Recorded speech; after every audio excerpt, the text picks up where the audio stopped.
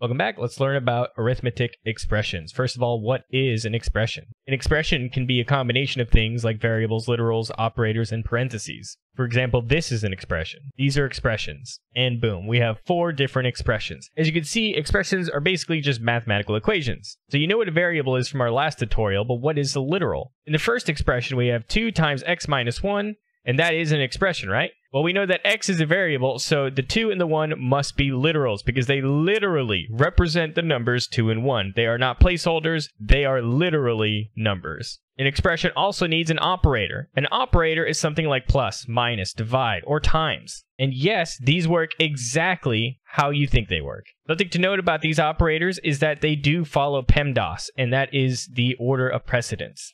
So multiplication happens before addition, and division happens before subtraction, and then multiplication and division, they would happen at the same time, so it would just go from left to right.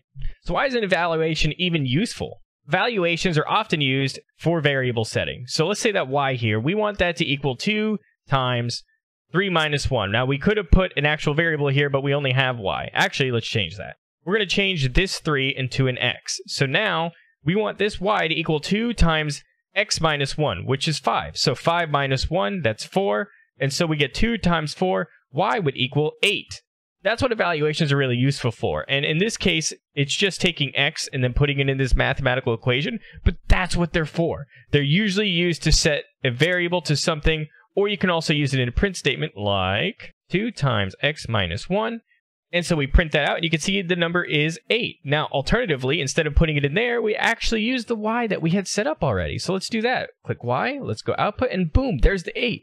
This expression evaluated to 8. So now, anytime we use the y variable, it's going to show the number 8. That is why evaluations are useful. Something else that's very useful and every programmer needs to add to their toolkit is a compound operator. So I showed you in the variable video that we can add to a variable by just putting x plus 1. So let's do the same thing with the print line except with x now, and let's see what it shows. And you can see that the number is 6. This makes sense. However, there is a faster way to do this, a shorthand. Check this out. So we're writing it out, we put x plus equals 1. And look at this. We're just going to run it. And it's 6. How did that happen? This knows that you want to add to what it already equals. So we can actually put 10, and now it should be 15. That's awesome. Does it work with the other operators? Yes, it does. Check it out. -5, we subtracted 10. Okay, how about multiplication? We're really getting tricky now. Nope, 50. It still works. Division, I don't know this one. Does it work?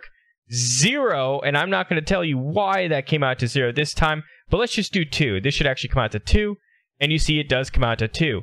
I'm not going to tell you why that is just yet, but just know this shorthand does work, and compound operators are used all the time. So add this to your tool belt. Remember, plus equals, minus equals, but put the modification first, and then the equal sign second. You are saying, I want to add and set the value to whatever. That's pretty much it. Before you go, though, let's do a comprehension check. Let me make sure you know what's going on. If x is equal to 5 and y is equal to 2, and we do x plus y times 2, what does that equal? Remember, PEMDAS matters. Pause the video, come back in 3 seconds. Let's see if you got the right answer.